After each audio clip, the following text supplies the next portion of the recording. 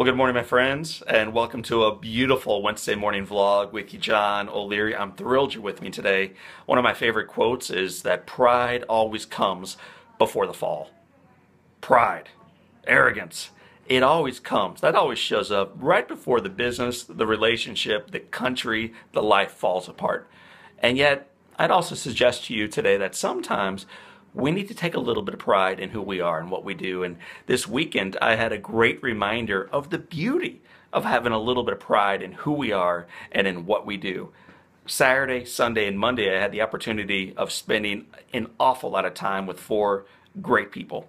These little people, aging 9, 7, 5, and 3, my kids, Jack, Patrick, and Henry and Grace, four of my little joys, spent Saturday, Sunday, and Monday just kind of harnessed up with these kids, barbecuing, playing sports, swimming, going to parties, hanging out, drawing. I took them to the office. We had a blast.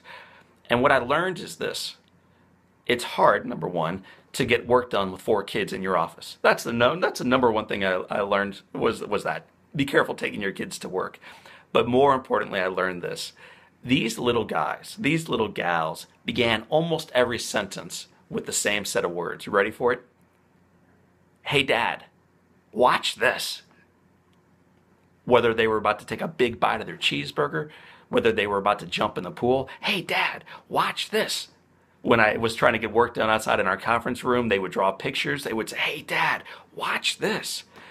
Everything they did was magical and worth me watching in their own mind. It was all important. It was all relative, because they were completely focused on doing it well. They were ready to showcase this stuff, man. It was show and tell, and it was not just one day near the end of class.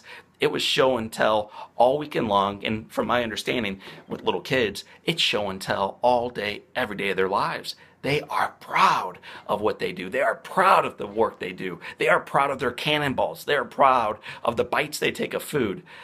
And then we get older, and swimming becomes boring. Maybe we'll lay out for a little bit, but we're not going to do cannonballs into the cold water. We won't draw pictures anymore, certainly for Dad. We won't take big bites of our food anymore and show people how big they can be. My friends, I think there's a time and a place in our life to have, again, some renewed interest, some renewed hope, a little bit of renewed pride, love of what we do. So today, begin a few of your sentences at work, at school, in carpool, at the office, at the coffee shop, and in between with the lines, hey, watch this.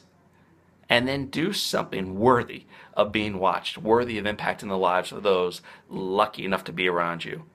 My friends, this is your day to live inspired.